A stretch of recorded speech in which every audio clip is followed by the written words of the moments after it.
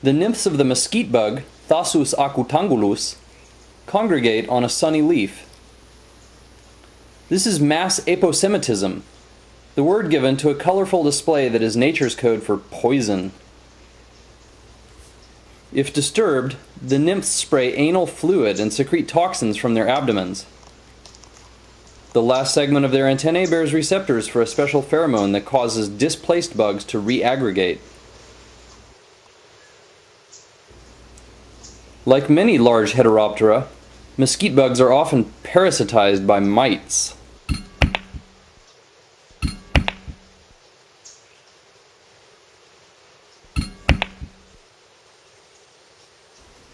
Adults of Thasus acutangulus are much less colorful.